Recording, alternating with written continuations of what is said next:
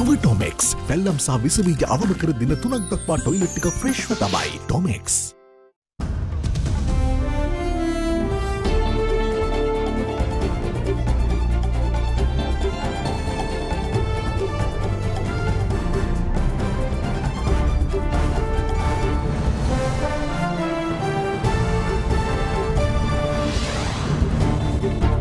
Tonight, rapid action.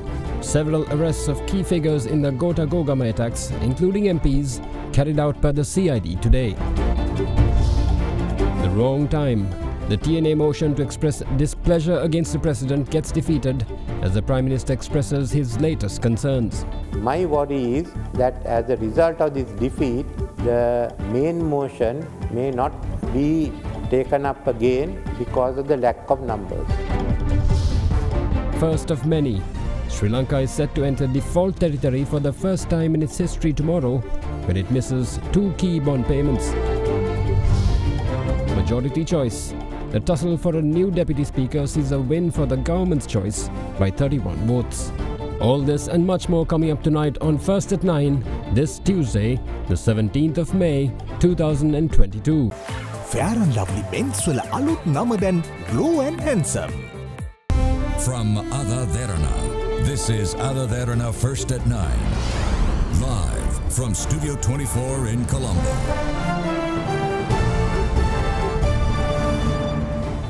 And a very good evening to all of you joining us tonight on First at 9. I'm David Ebert.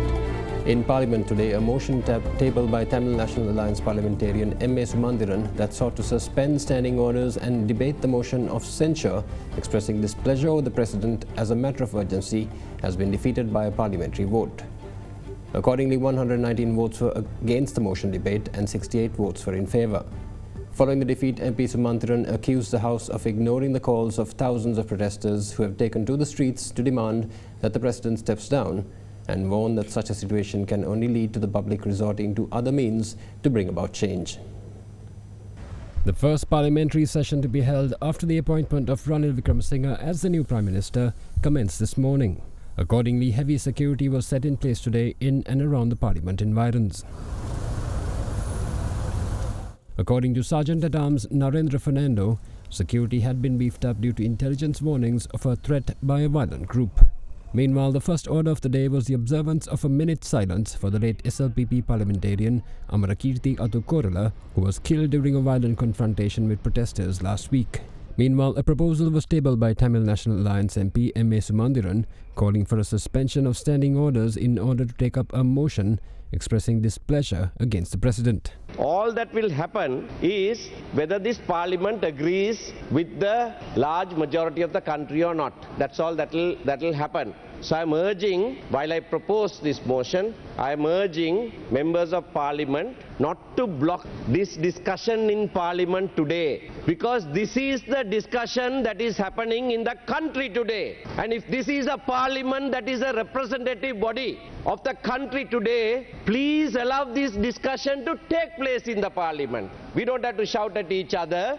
We can discuss it and then decide whether, as representatives of the people, we agree or don't agree with what is being said outside. දැන් යෝජනාවක් ඉදිරිපත් කරා සුමන්දරන් ගරු මන්ත්‍රීතුමා ඒ ස්ථීර කරන ලැබුවා ලක්ෂ්මන් කිරේල මන්ත්‍රීතුමා. මොකද්ද යෝජනාව? ස්ථාවර නියෝග අත්හිටුවන්න.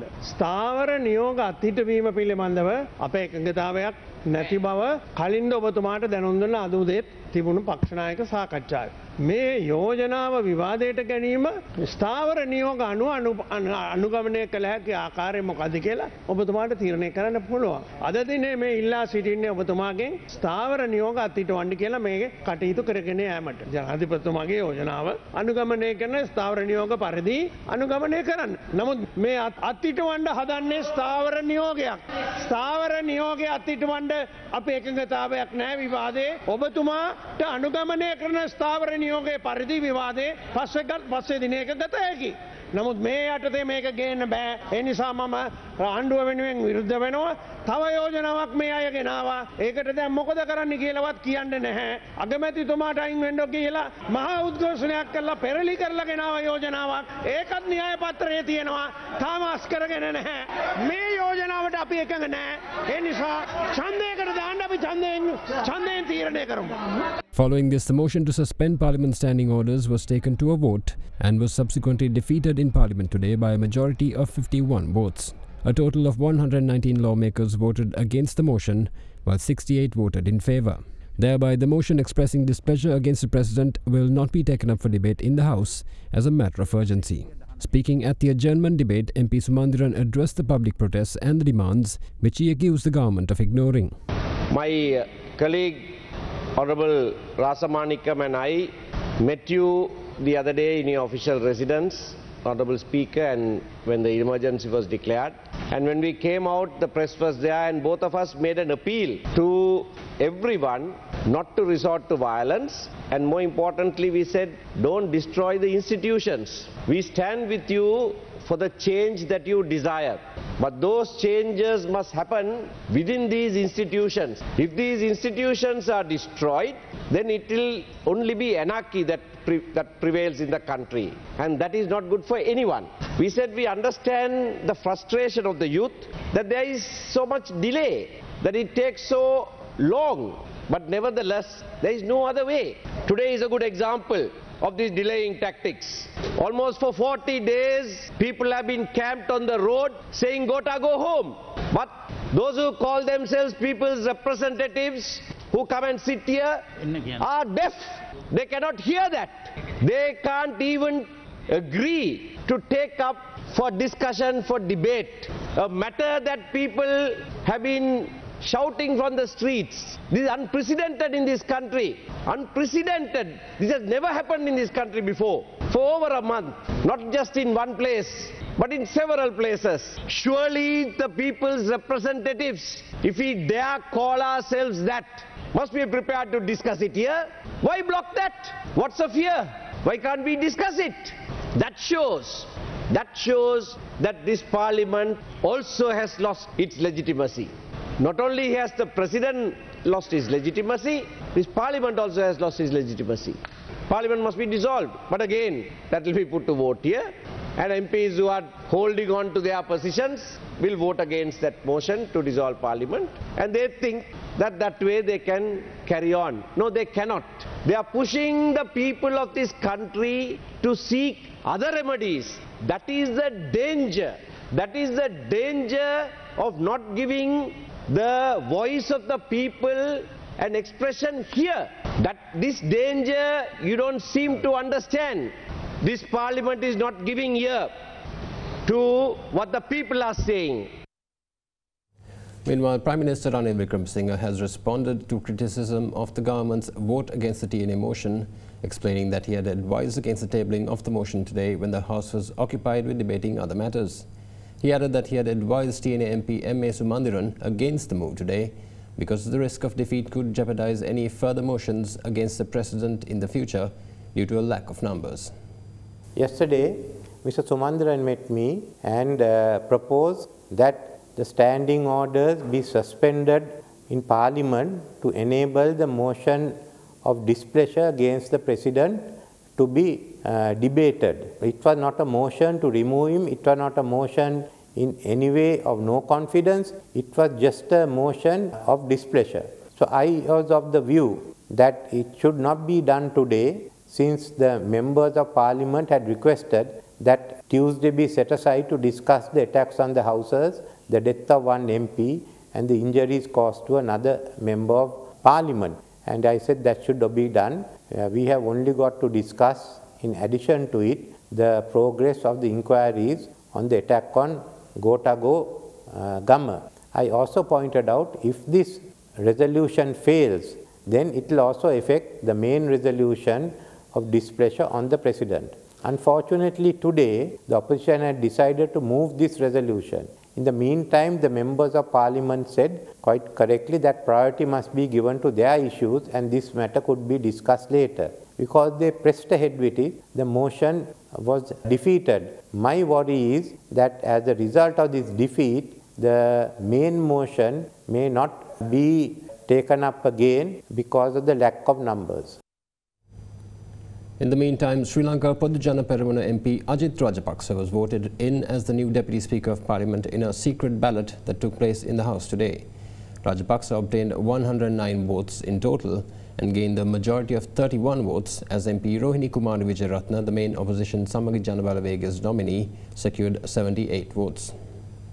Last week, Prime Minister Ranil Wickremesinghe called on both the government and the opposition to nominate a female parliamentarian to fill the vacant post of Deputy Speaker following the resignation of former Deputy Speaker Ranjit Simbalapitiya. Accordingly, the main opposition Samagi Janabalawega chose to name MP Rohini Kumari Wijeratna as their candidate. However, the government benches chose to ignore the PM's request and instead nominated SLPP MP Ajit Rajapaksa. With that, when Parliament convened today, a secret ballot was held to choose between the two candidates. The results were unanimous, with the SLPP candidate Ajit Rajapaksa receiving 109 votes in total, giving him a 31-vote majority of the opposition's candidate, who received 78 votes. A further 23 votes were rejected in the process. It was revealed that the rejected votes included those of former President Maithripala Sirisena and former ministers Vimal Weerawansa and Udaya Gamanpila, who had stated that they would intentionally spoil their votes, citing the process as being a waste of Parliament's time. Further, independent MP Vimal Weerawansa had opposed the holding of a secret vote that a cost of approximately 9 million rupees would be spent on the process. He had instead called for an agreement to be reached without opting for the secret ballot process. Following his appointment, Deputy Speaker Rajapaksa apologized for the time spent on his election and called for unity in Parliament. Now, two parliamentary correspondents have accused government MPs D. Veerasinghe and Indika Anuruddha of accosting them and stealing their mobile phones while they were in the process of carrying out their duties today. The two journalists were in the process of recording the exits of government MPs after a parliamentary group meeting where they were allegedly confronted and their phones were seized by the MPs, who took offence to being recorded. In response, opposition leader Sajit Premdasa has called on the Prime Minister, the Speaker and the Leader of the House to take immediate steps to investigate and return their property. The mobile phones belonging to two journalists have reportedly been forcibly taken away from them inside the Parliament complex today. The AdaDerana correspondent stated that the mobile phones of journalists Pragit Pereira and Kasun Samaravira have been taken away in this manner. It is reported that as MPs were leaving following a meeting of the parliamentary group of the ruling party, the journalists in question had been engaged in recording the event using their mobile phones. The journalists alleged that parliamentarians D. Veerasinghe and Indika Anuruddha had forcibly taken away their phones at that moment. They added that Professor Channa Jayasumana had also reprimanded them over the incident. It is further reported that the two journalists had subsequently left the parliament premises and that their mobile phones are yet to be returned to them. Opposition leader Sajit Premdasa meanwhile took up the issues with the Speaker today, urging him to ensure the return of the journalists' private property. වාර්තා කටයුතු කරන මොහොතේ ඇත්තට මේ අයට නිදහසක් ලබා දීලා තිබෙනවා. වෙනදා වගේම තමන්ගේ iPhones වලින් වීඩියෝ ගන්න, voice cuts ගන්න, ප්‍රකාශන ගන්න. නමුත් අද දිනේ එතුමන්ලා සතු දුරකථන දෙකම පැහැර අරගෙන තිබෙනවා. විශේෂයෙන්ම මට ආරංචි වුණු ආකාරයට ආණ්ඩු පක්ෂයේ മന്ത്രി කණ්ඩායම් රැස්වීමෙන් පසුව ඉන් පිටතට පැමිණෙන අවස්ථාවේදී මම කැමති නෑ නංගම් කියන්න, because I don't want to impute intentions to anybody. ඒක standing orders වල තිබෙන නිසා ඒ නිසා විශේෂයෙන්ම ඔබතුමාගේ අවධානය යොමු කරනවා. ඒ කියන්නේ ප්‍රගීත් පෙරේරා මැතිතුමාගේ දුරකථනයත් නිසා ඔබතුමා වැඩිහත් වෙලා කරුණාකරලා ඒ දේ ඉෂ්ට කරන්න. ඒ වගේම අපි අවබෝධ කරගන්නට ඕන ජනමාධ්‍ය නිදහස. ඒක ප්‍රජාතන්ත්‍රවාදී ක්‍රමවේදයේ 4 වෙනි කුළුණ ජනමාධ්‍ය. ඒක වර්තමාන අග්‍රාමාත්‍යතුමත් අවබෝධ කරගෙන තිබෙනවා. එතුමත් හැමදාම අපි දන්න විදියට නිදහස් ජනමාධ්‍ය වෙනුවෙන් පෙනී හිටපු පුද්ගලෙක්. ඒ නිසා විශේෂයෙන්ම මේ අවස්ථාවේ ඔබතුමාගෙනුත් ගරු අග්‍රාමාත්‍යතුමාගෙනුත් ගරු සභානායකතුමා ඒ වගේම ආණ්ඩු පක්ෂයේ ප්‍රධාන සංවිධායකතුමාගෙනුත් ඉල්ලීමක් කරනවා ඒ නිදහස් මාධ්‍යවේදීන්ගෙන් පැහැරගත්තු දුරකථන දෙක ආපහු ඒ අයට ලබා දෙන්නටත්. And we'll be back with more stories right after this short break. Do stay with us.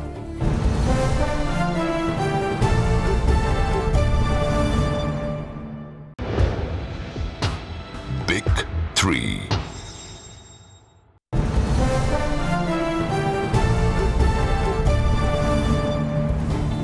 Welcome back.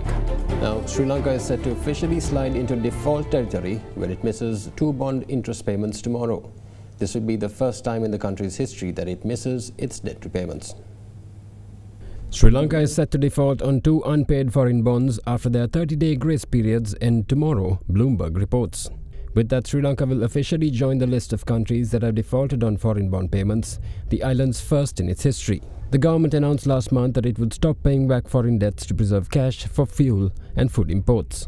Speaking to Bloomberg, money manager at Vontobel Asset Management in Zurich, Carlos de Souza said that without an agreement, this will count as a formal default. He added that legally this would matter, but for markets, Sri Lanka is already de facto in default, so the price effect of such an event is probably not going to be significant. Yesterday, Prime Minister Ranil Wickremesinghe announced plans to sell the country's national carrier and pledged to announce a new relief budget. Also, the Central Bank of Sri Lanka is set to announce its monetary policy review on Thursday. While a default is widely expected by investors, it has important implications, says Bloomberg, citing cross-default clauses in most Sri Lankan bond agreements that drag all outstanding dollar debt into default if there's a missed payment in a single bond. On the debt due in 2023 and 2028, the clause is triggered if any payment that exceeds $25 million is not met. Following the directive issued by the Aegis Department to arrest 22 suspects with regard to the attack on protesters near Temple Trees and Galle on the 9th of May, if sufficient evidence is against them, the CID arrested parliamentarians Sanath Nishantha and Milan Jayatilaka today. Further, former councillor of the Western Provincial Council Amal Silva and an employee of the Devila Mount Lavinia Municipal Council were also arrested in relation to the incidents as well.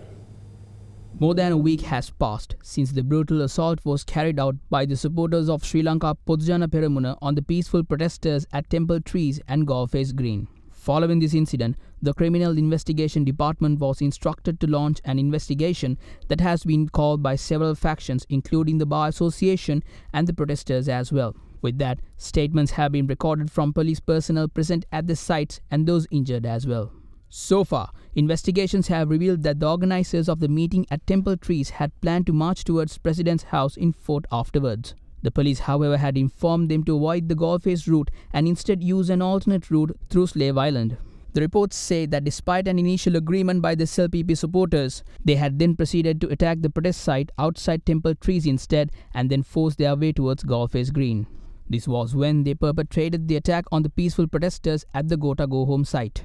Sources add that although police personnel were preparing to fire tear gas in order to prevent them from moving towards Galle Green, a senior police officer as well as a senior official from the Ministry of Public Security had ordered them not to do so. Meanwhile, yesterday, the Attorney General's Department directed the Criminal Investigation Department to arrest a total of 22 suspects if sufficient evidence is available against in connection with the incidents. The suspects include parliamentarians Johnston Fernando, Sanath Nishantha, Milan Jayatilaka, Sanjeewa Edirimana, as well as senior DIG in charge of the Western Province Deshabandhu Tennakon. The names also include Mayor of Moratua Samanlal Fernando and former member of the Western Provincial Council Amal Silva as well. Some of the parliamentarians' names were seen in social media footage conversing with senior police personnel before the attacks took place last Monday. In a letter sent to the CID, the Aegis Department has called for cases to be filed against all arrested suspects under the Criminal Code. The letter states that if the suspects are not found at their known addresses, they must present evidence and obtain an open warrant from a magistrate to arrest them or even seek public assistance to arrest any suspects who are not found at such designated addresses. Accordingly today, SLPP parliamentarian Sanath Nishantha was arrested on his way back from parliamentary sit-ins.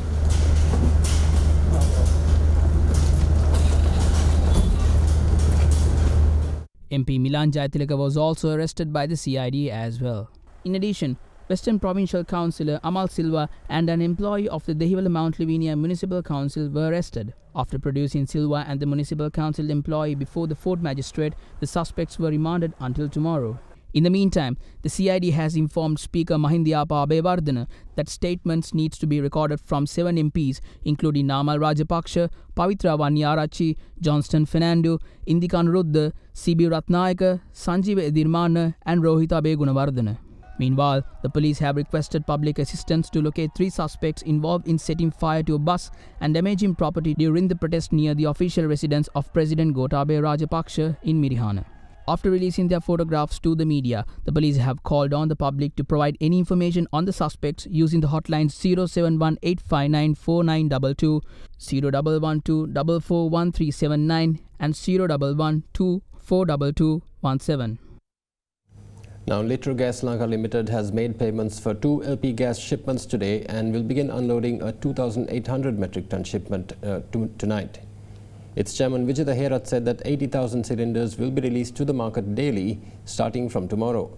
In the meantime, the fuel situation in the country seems to be only getting worse as people take to the streets and block off roads demanding fuel. The Ceylon Petroleum Corporation has requested the public not to queue for petrol tomorrow unless absolutely essential, as supplies will be limited, and added that the normal distribution will resume from Thursday, the 19th of May. For weeks, consumers have been piling up near Litro gas outlets to secure domestic gas cylinders. The lack of foreign reserves has made it literally impossible for Litro to clear LPG shipments anchored in Sri Lankan waters, and as a result, the available stocks have been used to fill only 37.5 kilogram cylinders for industrial and commercial usage. However, today, the company announced that they were able to make payments for 2 LPG shipments. From the 2 shipments, unloading is expected to begin from a 2,800 metric ton LPG shipment currently anchored in Sri Lankan waters, while the other shipment will be arriving in Sri Lanka tomorrow. According to Litro chairman Vijay Herath, 80,000 gas cylinders will be released to the market daily from tomorrow, the 18th of May. On the country's fuel situation, Prime Minister Ranil Wickremesinghe revealed yesterday that the country has only enough petrol to meet a single day's demand. The next petrol shipments under the Indian credit line will arrive Sri Lanka tomorrow and on the 29th. Until then, people continue to pile up near refueling stations despite an appeal by Minister of Power and Energy Kanchan Wijesekara not to do so. Queues, now even larger than earlier, were witnessed during the day as well. Meanwhile, what Prime Minister Wickremesinghe said yesterday was that US dollars will be sourced from the open market to clear a 37,000 metric ton petrol shipment anchored in Sri Lankan seas for over 40 days. Diesel, however, is available for the next few days with the arrival of a 40,000 metric ton diesel shipment on Sunday. As a result, private buses recommence transportation during the day. The next diesel shipment is expected to arrive day after tomorrow and on the 1st of June. However, due to the unavailability of fuel in several areas, the public again took to the streets to demonstrate and demand fuel. One such protest worked off today in Koralima, blocking the 120 bus route. Further, another demonstration was held in Bandaragama as well.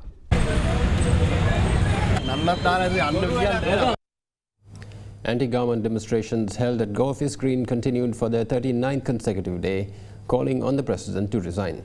Meanwhile, a protest was also held demanding the arrest of former Prime Minister Mahinda Rajapaksa and parliamentarians such as Johnston Fernando over the violence that occurred on the 9th of May at Temple Trees and Go Office Green. The anti-government protest near the presidential secretariat at Golface marked its 39th consecutive day today. The protest, which began on the 9th of April, continues to attract more crowds, showing that their calls against the government won't be silenced very easily. The demonstrations continued during the day despite heavy rains. With today marking 10 years since the death of former Sri Lankan rugby player Wasim Tajuddin, a group of protesters engaged in a protest march demanding justice for the late rugby player. The march that began from Kolpiti entered the Golface Green protest site this evening. Further, protests also worked off, urging the government to arrest former Prime Minister Mahinda Rajapaksa and parliamentarians including Johnston Fernando.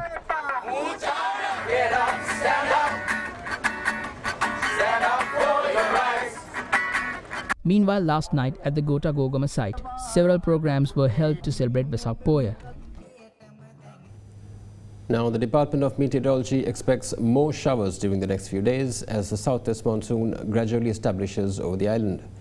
Meanwhile, heavy showers have resulted in an increase in the water levels in reservoirs. Showery conditions at the moment have enhanced as the southwest monsoons has started to establish gradually in the island.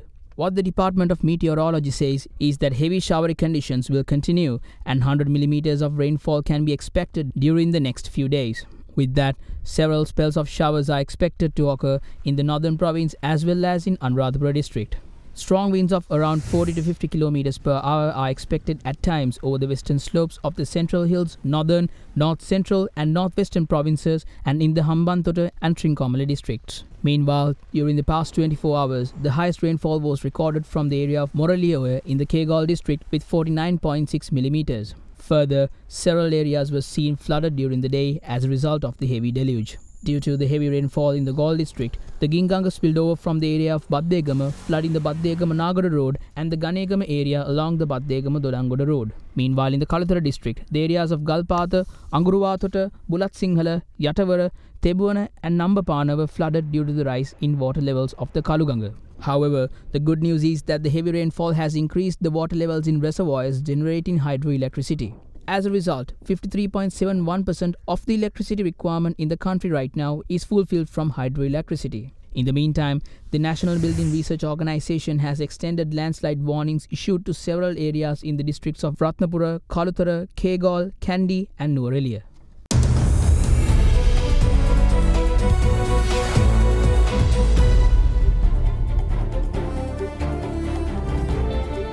Welcome back. Now, the stock market showed some signs of recovery with strong performances bringing the indices into the green today. The all-share price index rose by 359.24 points to end at 8,457.65. Meanwhile, the S&P SL20 index of more liquid stocks also ended stronger at 2,809.81 points, following a 147.5 point gain. Share volumes at the end of trading stood at 177 million rupees, while turnover was 2.7 billion rupees. The transportation sector was the highest contributor to turnover, while the food and beverage sector was the second highest. Meanwhile, foreign purchases during the day amounted to 74 million rupees, while foreign sales stood at 129 million. Foreign participation in the market activity remained at subdued levels, with foreigners closing as net sellers. And that's all the news we have for you tonight. We hope you join us again tomorrow at the same time. Good night.